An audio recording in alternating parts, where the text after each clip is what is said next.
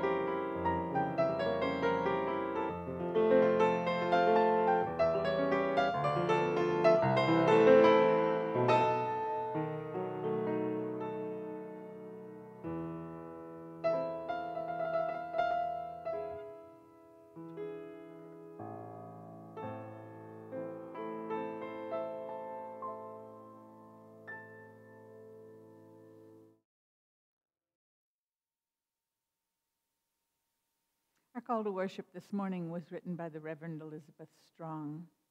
Out of the earth rises light, rises life, rises spring.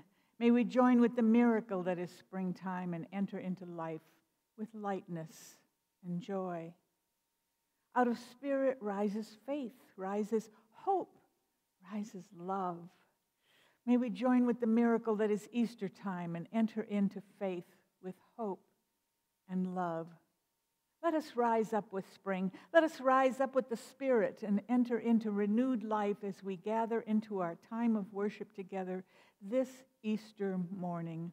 Our opening hymn is number 1060 in the Teal hymnal as we sing of hope and joy.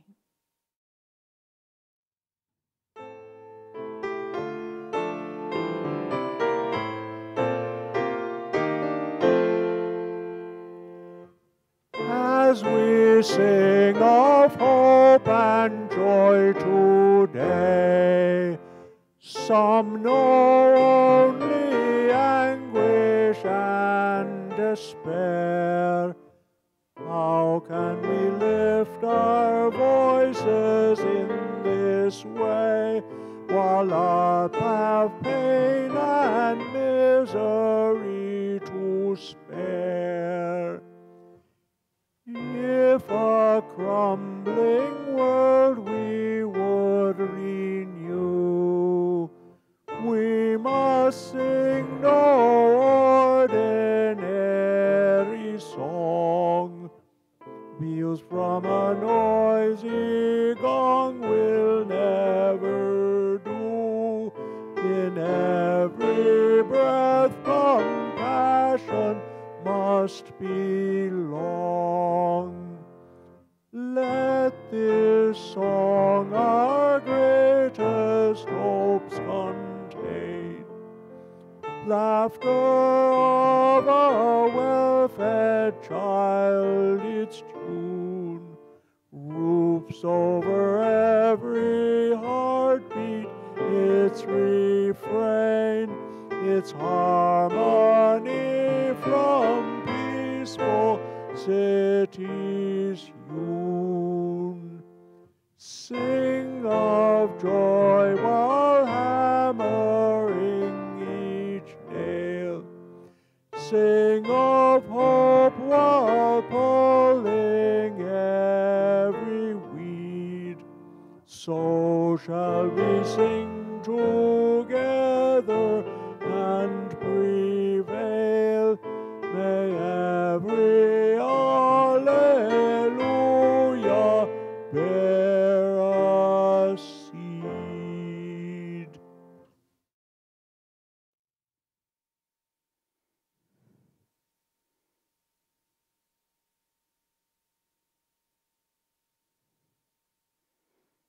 For holy days on which we recall the old stories, we light a flame. For Passover, which reminds us of the courage and strength of those seeking freedom in the past, we light a flame.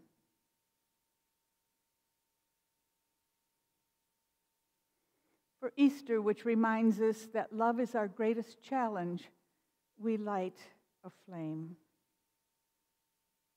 For gathering today in this sacred space, we light the flame of our chalice.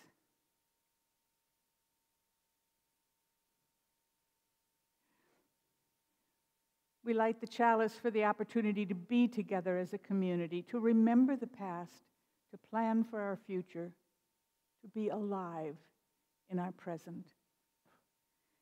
Please join me in covenant. Love is the doctrine of this church. The quest of truth is our sacrament, and service is our prayer. To dwell together in peace, to seek knowledge in freedom, to serve others in community to the end that all souls shall grow into harmony with creation. Thus do we covenant with one another. I have two questions this morning. My first is, how do you celebrate Easter, which I already asked you in the introduction? And the second is, why? I know that second question may surprise you, but think about it. If your answer to the first includes chicken's eggs of unnatural coloration, gift-bearing rabbits, and a large ham or lamb dinner, where did all those pieces come from that speak Easter to us? And speaking of origins, when and where did the name Easter arise? And what does it even mean? But speaking of rabbits, I have a story for all ages about a very clever rabbit who, belittled for his size, managed to triumph with his brain. How the rabbit fooled the elephant and the whale. One day, Brother Rabbit was running along in the sand, lippity, lippity, lippity. He was going to a fine cabbage field. On the way, he saw the whale and the elephant talking together. Brother Rabbit said, "I'd like to know what they're talking about." So he crouched down behind some bushes and he listened. And this is what Brother Rabbit heard the whale say. "You are the biggest thing on the land, Brother Elephant, and I am the biggest thing in the sea. If we work together, we can rule all the animals in the world. We can have our own way with everything." very good," trumpeted the elephant. "That suits me. You keep the sea, and I will keep the land."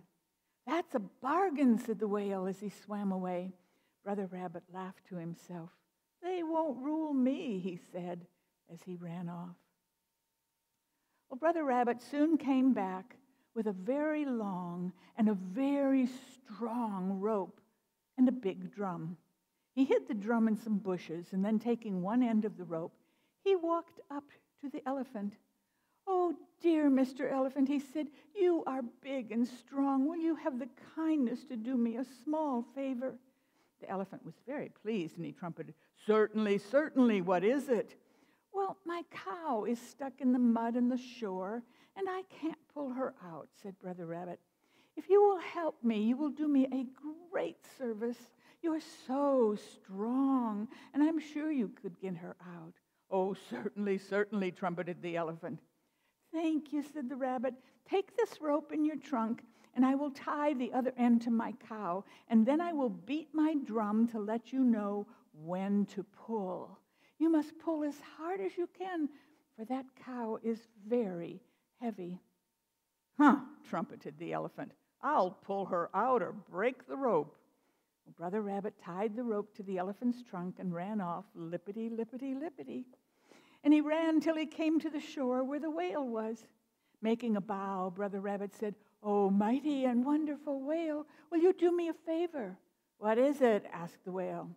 "My cow is stuck in the mud in the shore," said Brother Rabbit, "and I cannot pull her out. Of course, you can do it if you would be so kind as to help me. I shall be very much obliged." "Well, certainly," said the whale, "certainly." "Thank you," said Brother Rabbit. "Take hold of this rope, and I will tie the other end to my cow, and then I will beat my big drum to let you know when to pull. You must pull as hard as you can, for my cow is very, very heavy." "Oh, never fear," said the whale. "I could pull a dozen cows out of the mud." "Oh, I'm sure you could," said the rabbit politely. "Only be sure to be gentle, then pull harder and harder till you get her out." The rabbit ran away into the bushes where he had hidden the drum, and he began to beat it. And then the whale began to pull, and the elephant began to pull, and in a minute the rope would tighten till it was stretched as hard as a bar of iron. "This is a very heavy cow," said the elephant. "I'll pull her out." Bracing his 4 feet in the earth, he gave a tremendous pull, but the whale had no way to brace himself. "Dear me," he said, "that cow must surely be stuck tight." And lashing his tail in the water, he gave a marvelous pull. He pulled harder, the elephant pulled harder, and soon the whale found himself sliding toward the land. He was so provoked with the cow that he went head first down to the bottom of the sea. That was quite a pull. The elephant was jerked off of his feet, and he came slipping and sliding toward the sea, and he was very angry. "That cow must be very strong to drag me in this way," he said. "I will brace myself." And kneeling down on the ground, he twisted the rope around his trunk, and then he began to pull his very best. And soon the whale came up out of the water, and then each saw that the other had hold of the rope. "How is this?" cried the whale. "I thought I was pulling Brother Rabbit's cow." "That is what I thought," said the elephant. "Brother Rabbit is making fun of us. He must pay for this. I will forbid him to eat even one blade of grass on land because he played this trick on us." And the whale said, "I will not allow him to drink a drop of water in the sea." But the little rabbit sat in the bushes and laughed and laughed and laughed. "Much do I care," he said. "I can get all the green things I want from the farmer's garden, and I don't like salt water." And then he laughed some more. A happy story for this Easter morning. Well, after that story, I'm beginning to see why Easter traditions might include a rabbit delivering eggs instead of the chicken that laid them. In many traditional stories, rabbits are pictured as very clever, smarter even than most of the humans in the story. Think of the tales of Brer Rabbit or Peter Rabbit outwitting foxes and farmers alike. But really, how did a religious holy day from the Christian tradition come to include so many disparate characters and activities that have nothing to do with Jesus or religion? This may surprise you. The answer goes back even before the Christian story began. You see, the name Easter comes from Estra, a chief goddess of England before the Christian era. She gave her name to the season of planting and blossoming, called Estermonath in Old English. Since the people there were already celebrating Estra, the early Christians decided to keep the name and simply included with it the story of Jesus and his death. Jesus rose from his tomb, they said, just as the flowers arise from the bare ground in the spring, or estramonath. At first, Easter was celebrated on the 14th day of Nisan in the Jewish calendar, along with Passover, an important Jewish holiday. I'll have more to say about that later. But at the Council of Nicaea in 325 of the Common Era, the Emperor Constantine and his bishops declared that the holy day should be celebrated on the first Sunday after the first full moon of the vernal equinox. And so it is today, moving around the calendar between March 25th and April 25th, tied to the moon as if to the rope the elephant and the whale pulled. You may be surprised to hear that Easter was not a popular holiday in early America, at least not among the New England Puritans. To them, it was already too tainted with non-Christian influences and an excuse for drinking too much and being rowdy. It wasn't until the 19th century that Easter became an accepted social holiday, a time when people could gather as families, a time when children were at the center of their attention. Now, until that time, children were considered to be small adults who hadn't earned their status yet. They were kind of lumped together with members of the lower orders like servants and apprentices. Once they were freed from that reckoning, they had to be given festivals to entertain them. Easter eggs and the Easter bunny became popular in those changing times. Decorated eggs, of course, had been part of the spring celebration since medieval times, symbols of new and emerging life. Their elaborate decorations had become almost a contest each year. Early church missionaries adapted Easter eggs to describe their religious stories, and the colors took on new meanings. Yellow stood for the resurrection, blue for love, and red was for the blood of Christ. Scenes from the Bible were sometimes painted on the eggs, and the children who found them were encouraged to retell the stories they depicted. Ideas became entwined, hard to separate. Does the blue egg stand for love of life or the love of Christ? And the answer is probably yes to both. But where did the rabbits come in? I think we can thank our German immigrants for that, as we can thank them for many of our secular Christmas traditions. The Easter hare had been bringing the well-behaved children of Germany decorated eggs since early in the 17th century.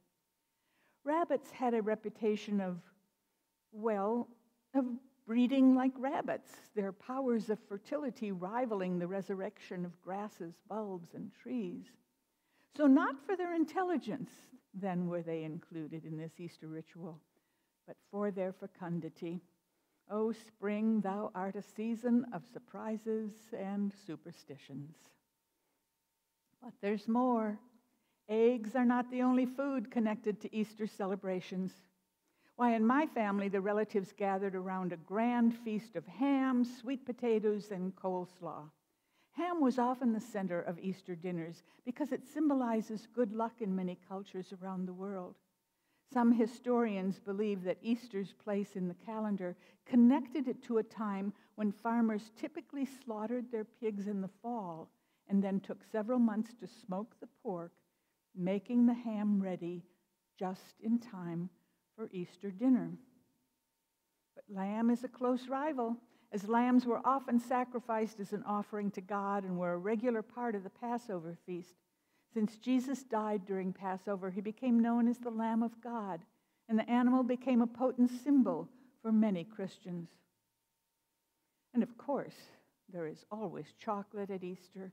Why, in my family, chocolate was the candy of choice when celebrating Easter. Chocolate eggs, chocolate rabbits, chocolate kisses. Nothing was forbidden as long as it had chocolate in it. I don't know its connection to the Easter myth. It might just have been a clever marketing ploy.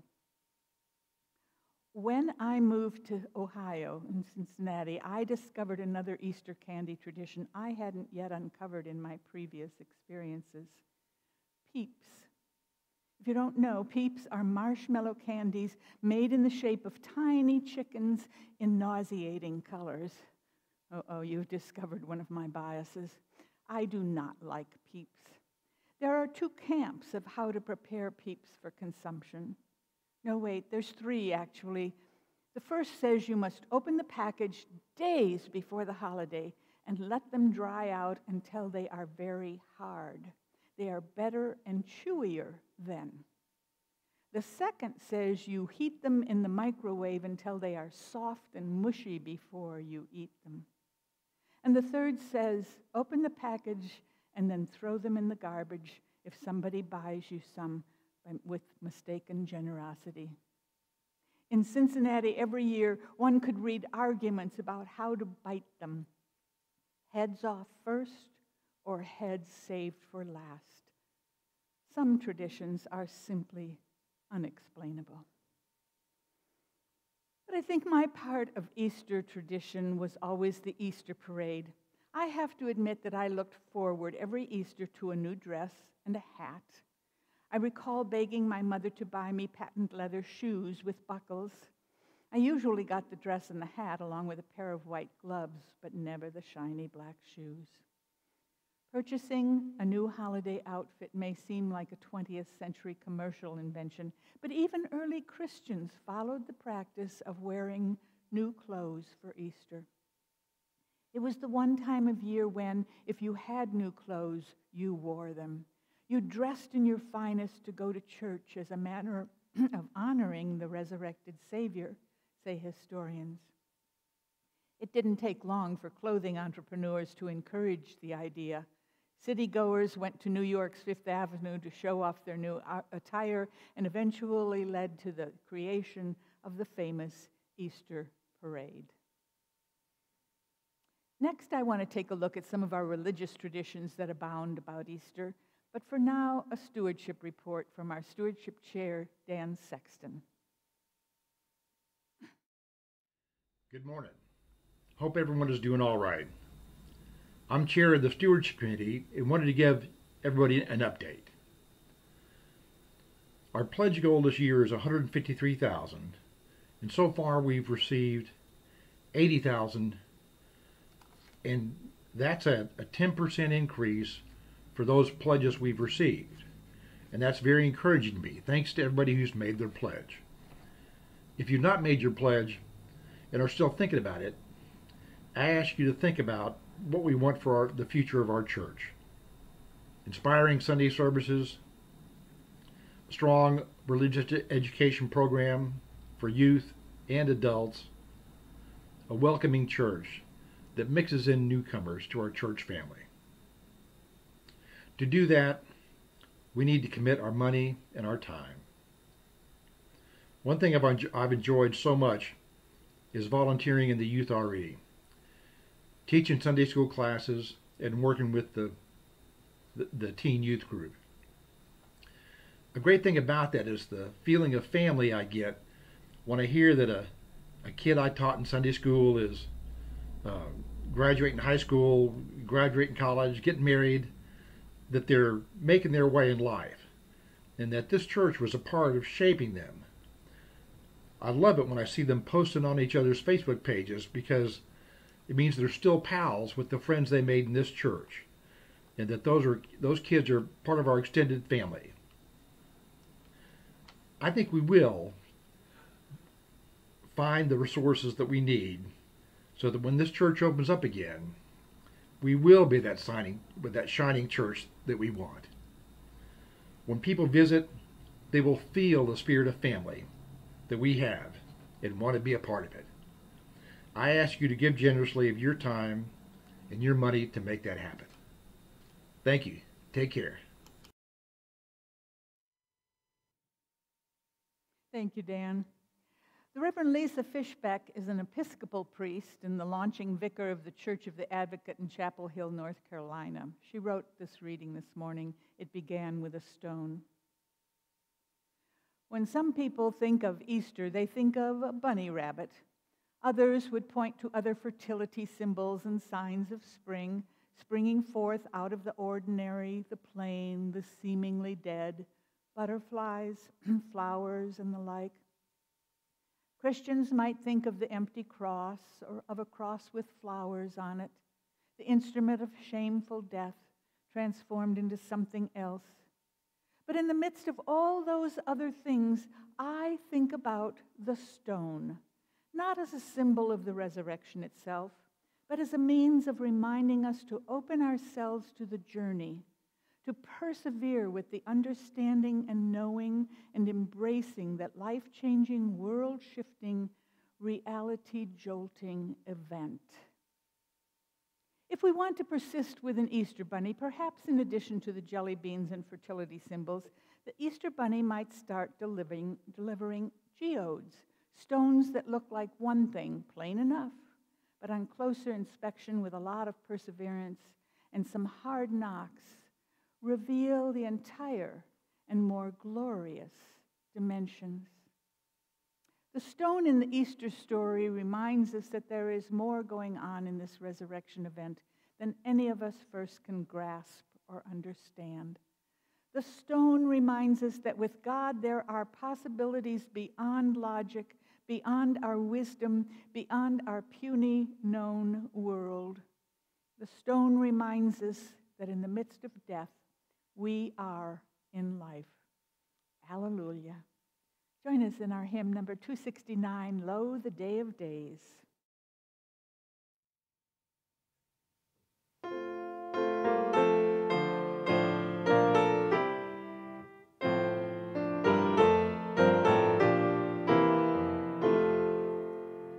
Lo, the day of days is here.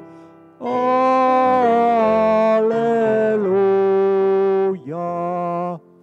Festival of hope and cheer. Alleluia.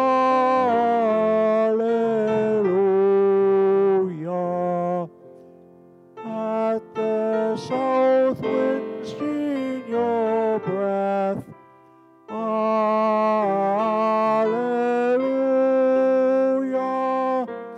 Nature wakes from seeming death. Alleluia.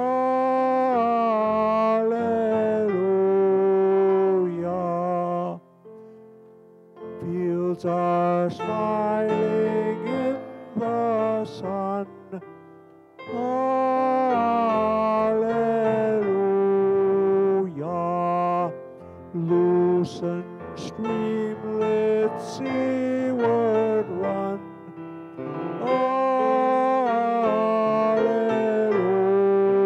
Alleluia. Tender blade and leaf appear.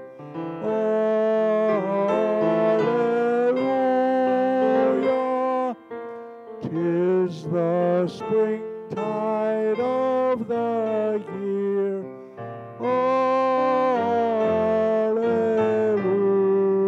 Alleluia.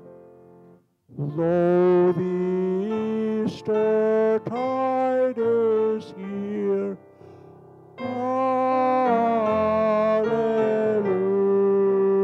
Alleluia. Music thrills the atmosphere.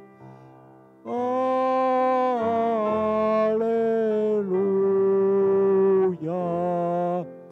Join you people all and sing. Alleluia.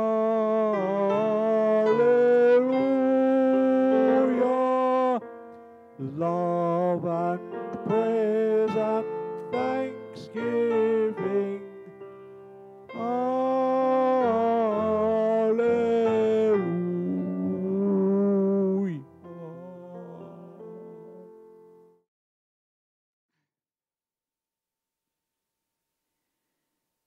As fascinating as the secular traditions of Easter are to me, so too are the religious ones. And they are as varied as their counterparts, but just as easily explained. Let's start with Passover. Early Easter rituals were once tacked on to this historic event and were not completely separated until the Council of Nicaea in 325 of the Common Era. Passover is the oldest and most important religious festival in Judaism, commemorating God's deliverance of the Hebrews from slavery in Egypt and his creation of the Israelite people. According to the website crossover.com, the festival of Passover begins at sunset on the 14th of Nisan, usually in March or April, and marks the beginning of a 7-day celebration which includes the Feast of Unleavened Bread. This year, it began yesterday at sunset. The highlight of Passover is a communal meal called Seder, which means order, because of the fixed order of the service, which is a time to rejoice and celebrate the deliverance for the Hebrews that God accomplished through the Exodus. The Egyptians had feared that the Jews would flourish and overtake them and decided to conquer them first and enslave them. When they did so, the firstborn son of every family was to be slain according to law in order to keep the strength of the people in check. The story of Moses being hidden away and saved from this law is just one part of that story. Moses' job was to free the Hebrews from this enslavement. They prayed, and their God sent 10 plagues to the Egyptians. But he first told Moses to have the Israelites sacrifice a lamb to him and mark the door frames of their homes with the lamb's blood. God would send the angel of death to Egypt, and it would pass over the households that were marked by the blood of the lamb. The Seder, a commemorative and celebratory dinner filled with the history of this event, is both solemn and joyful, a testimony to bravery and to love. Because Jesus was crucified during the season of Passover, early Christians continued to celebrate this holiday for more than 300 years. But today's Christians' celebrations of Easter begin with 40 days of Lent, a time of planning, of praying, and of fasting. The 6 Sundays during Lent are days to break the fast and enjoy feasts in anticipation of Easter Sunday. The 40 days of Lent reflect the importance of 40-day events in the Bible, like Moses on the mountain with God out of Exodus 24, Elijah's travel to meet with God, 1 Kings 19, and Jesus' time facing temptation in the wilderness in Matthew 4. Ash Wednesday is the official start of Lent. A pastor or priest smudges ash on churchgoers' foreheads to symbolize our lives, which are mortal and temporary. We are made of dust and filled with life breathed from God, says Genesis. For dust you are, and to dust you will return.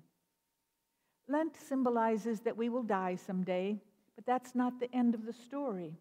When we're mindful that life is short, it inspires us to make the most of our lives. You have 40 days each year to think about that, if you will. Holy Week, also known as Passion Week, includes the final days the Bible records of Jesus' life, death, burial, and resurrection. It begins with Palm Sunday, named for the way people welcomed Jesus into Jerusalem, placing palm branches on the road as a sign of honor, because they believed he was the King, the Messiah that they had been waiting for. And it ends with Good Friday, the day Jesus was betrayed, arrested, put on trial, crucified, and buried. His friends went home overwhelmed by fear and believing all was lost. But Easter Sunday marks the day in the story that Jesus was resurrected and appeared to several witnesses, his friends and family. It's a celebration that Jesus is alive to Christians, that sin is defeated, and that he has the power to make all things new. It's why the Christian church exists. It's the answer to the question of whether good will triumph over evil, if our worst mistakes will hold us back, and if the difficult times we endure are worth the effort we give. Christians believe they don't get to experience the power of a changed life and belonging to something larger than themselves unless they go through the same pain and suffering that Jesus endured.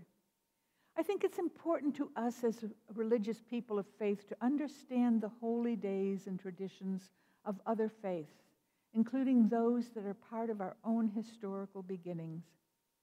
I'll say more of that after we come back from saying the communion of names and milestones.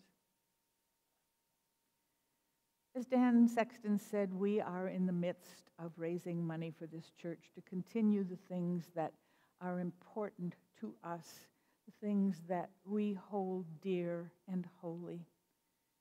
And I think this is a good week to think about that kind of sacrifice that we give for our church, the time we spend, the money we donate, the attention we pay to the details of community, of loving one another, of caring about one another. I don't have any individual stories to share today about what's going on with our congregation, and I'm hoping that means that all is well with you.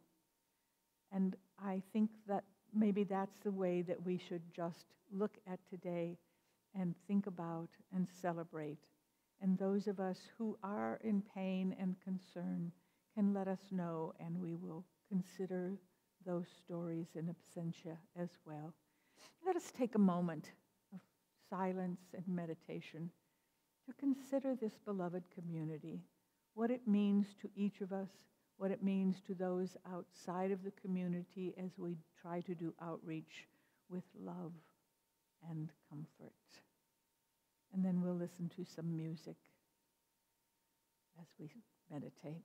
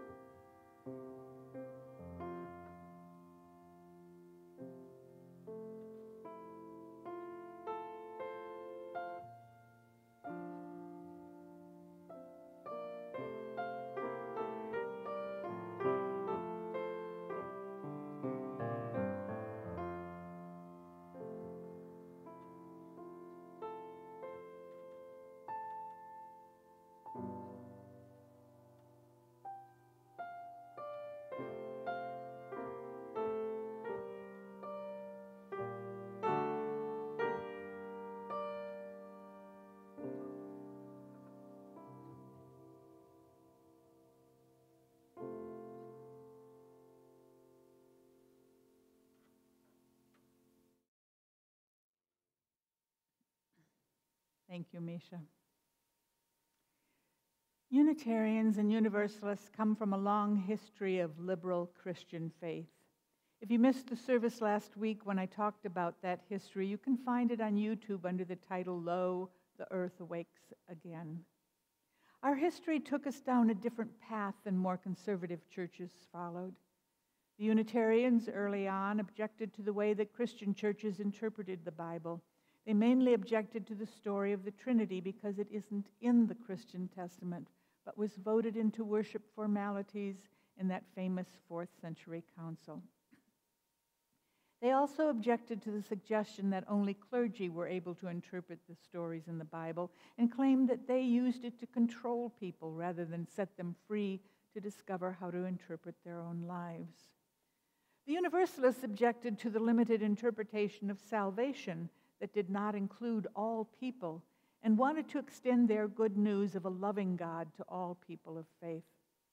These ideas were not popular with more conservative denominations, and both the Unitarians and Universalists were often ridiculed as heretics. But people came to our historic faiths as come-outers from faiths that did not meet their needs or objected to their way of life. Other people sought a more inclusive way to celebrate faith. In those times, we taught that people should be accepted not only for who they were, but how they believed and celebrated their beliefs. Condemning variations in faith and belief was never part of our teaching. Some factions of today's Unitarian Universalist churches have come to see their evolving faith as the only way to believe and to reject the historic traditions of the churches they left or never belonged to, or understood as wrong-headed or inconsequential. We have become known in places as heretics again, but as unbelievers, believing in nothing at all. I believe we cannot be a caring people, a loving people, a people who believe in universal freedom of religion, justice and equity for all, and loving kindness, unless and until we understand the heartbeat of other faiths and the traditions that sustain them. They may not be the answer for us, but neither are we the religion of one size fits all. Just as we cannot accept and appreciate mythological creatures like rabbits that deliver decorated eggs and other secular traditions of Easter, we must appreciate the history, the traditions, and the faiths that brought us to this point in our own faith. We are not free to believe in our own traditions until that freedom belongs to everyone. And we are not worthy to call ourselves Unitarian Universalists until we understand the importance and significance of the sources from which we draw our heritage and our strength. From direct experience of that transcending mystery and wonder affirmed in all cultures, which moves us to the renewal of the spirit and an openness to the forces that create and uphold life and wisdom from the world's religions, which inspires us in our ethical and spiritual life. Let us, as our sources say, be grateful for the religious pluralism which enriches and ennobles our faith, inspired to deepen our understanding and expand our visions. Happy Easter, everyone. Let us begin here. Please join us in singing our final hymn, number 1058, Be Ours a Religion.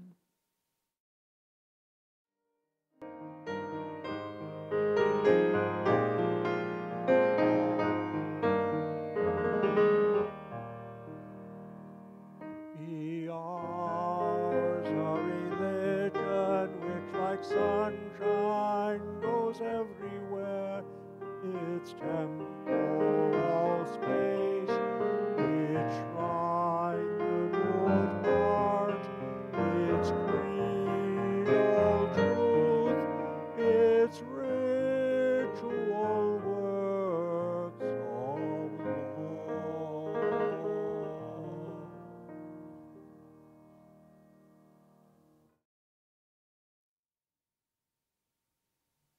We lit extra candles today as we started to celebrate Easter. We lit them to help us recall the old stories that brought us here. We lit them to celebrate Passover as part of the tradition of this time of year. We lit one for Easter. And of course, we lit our chalice, which stands for so many things dear to our heart: the love of a beloved community, a beacon of light and hope. And we extinguish that because we take it with us in our hearts. and our minds.